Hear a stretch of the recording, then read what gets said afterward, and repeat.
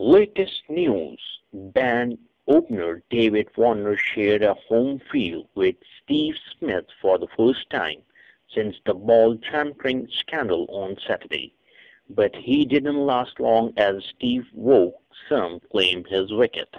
The two appeared for their respective Sydney club team in a game at Coochie Oval, also featuring Shane Watson and with Test great Wolf and bowling legend Mitchell Johnson watching from the grandstands.